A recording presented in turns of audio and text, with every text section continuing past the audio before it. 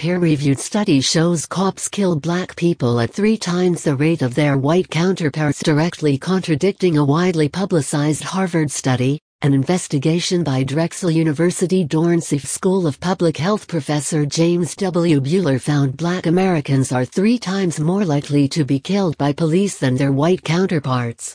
Although Buehler's study disputes the controversial Harvard findings, the exponentially higher death rate for minorities at the hands of police aligns with a number of other studies of the subject.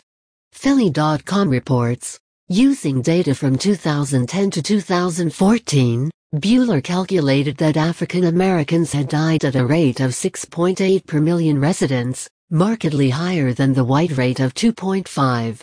The Hispanic rate, 4.1, was between the figures for blacks and whites. Buehler's analysis, published in the January edition of the American Journal of Public Health, found that, between 2010 and 2014, police killed around 450 people each year, mostly males, although independent organizations tracking such deaths found numbers significantly higher. Telling of the issue of police violence in itself, the fact the number of people cops kill isn't known stands at the heart of the issue, particularly as public debate rages over whether or not blacks are victims more often than whites. I wanted to put out this reminder that there are important disparities, the professor, who served as Philadelphia's health commissioner from 2014 to 2016, told Philly.com. While Buehler found the higher rate of death by police for African Americans, the widely circulated Harvard study by economist Roland G. Fryer, Jr., received the bulk of attention from politicians and law enforcement advocates, largely because no discrepancy in the rate of death was found. But Fryer only analyzed the albeit markedly thorough data provided by a single city, Houston, Texas. As Philly.com explains, a frequent collaborator on projects examining race with Freakonomics author Stephen Levitt, Fryer determined that though officers were more prone to use non-lethal force against black citizens, there was no evidence of racial bias in deadly encounters that had been precipitated by specific events.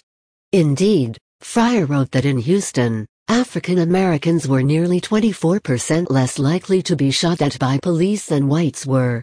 However, despite access to unusually detailed information, Fryer examined only specific types of encounters between police and the public, those in which cops resorted to lethal force after being summoned to the scene of an aggravated assault, for example, and did not include incidents resulting from routine traffic stops and the like. Considering the number of highly controversial deaths by police and such incidents occurring in otherwise routine situations, for example, the fatal shooting of Philando Castile near St. Paul, Minnesota, where the aftermath was captured on live video by his girlfriend, the omission is a glaring one that likely decidedly skewed Fryer's findings. Studying a single city, Buehler noted of the Harvard report would also not present an accurate picture of a national problem, though access to equivalent information elsewhere is nearly impossible to obtain. Buehler emphasized to Philly.com that, despite the sizable differences in their findings, he saw no conflict between his and Fryer's analyses. "I don't think Fryer got anything wrong," the professor explained. "I thought what he did was ask a very specific question, and the answer was misinterpreted and misunderstood." Further, the war on drugs and inexplicable continuance earlier this year of the Drug Enforcement Agency-led prohibition on cannabis, recently unjustifiably expanded to include non-psychoactive but medicinal CBD oil, leads to an untold and as yet not thoroughly examined number of deaths by police each year. Seeing this disparity should come as no surprise, as the war on drugs was created to target black people. In fact, when looking at who suffers most from the drug war, it is the black community, as they also receive far harsher penalties for the same crimes as their white counterparts. In a March report, in Harper's Magazine, written by Dan Baum, John Daniel Ehrlichman, counsel and domestic policy chief to President Richard Nixon, came clean on the real reason behind the war on drugs: to criminalize blacks and hippies. According to Baum, He tracked down Ehrlichman in 1994 at his engineering firm in Atlanta, Georgia. "You want to know what this was really all about?" Ehrlichman bluntly asked Baum of the war on drugs. The Nixon campaign in 1968, and the Nixon White House after that, had two enemies, the anti-war left and black people. You understand what I'm saying? We knew we couldn't make it illegal to be either against the war or black, but by getting the public to associate the hippies with marijuana and blacks with heroin, and then criminalizing both heavily, we could disrupt those communities. We could arrest their leaders, raid their homes, break up their meetings, and vilify them night after night on the evening news. Did we know we were lying about the drugs? Of course we did. As former Congressman Ron Paul pointed out prior to the revelation admitted by Ehrlichman and the recent Colorado report. Image, http://pixel.watch/QUT7 Black POP are tried and imprisoned disproportionately. They suffer the consequence of the death penalty disproportionately. Rich white people don't get the death penalty very often. And most of these are victimless crimes. Sometimes people can use drugs and get arrested 3 times and never committed a violent act, and they can go to prison for life. I think there's discrimination in the system, but you have to address the drug war. I would say the judicial system is probably one of the worst places where prejudice and discrimination still exists in this country.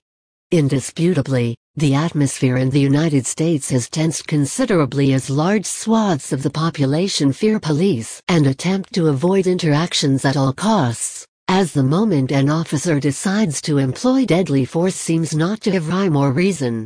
Chuck Wexler, of the Police Executive Research Forum, currently works with police to reform use of force policies and develop better techniques of de-escalation to avoid having to employ force whenever possible.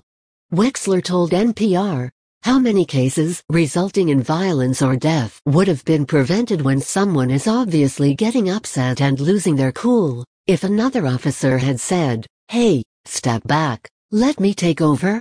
That's what you need, cool heads to prevail in." For Black Americans, hearing Bueller's findings they are 3 times as likely to be killed by police than whites might seem a tragic confirmation of what has been denied by law enforcement and police advocates, but for there to be a rate of killings by police at all is more telling of the magnitude of an apparently complex problem. Unofficial tallies of the dead paint a bloody picture of American policing in 2016, as the Washington Post Fatal Force puts the total killed, as of publication of this article, at 940, and The Guardian's The Counted lists 1,045, but the true number of fatalities caused by police is likely far higher. Read more at http://study-shows-blacks-kill-cops-3-times/8-3-UIO4WBW99.99.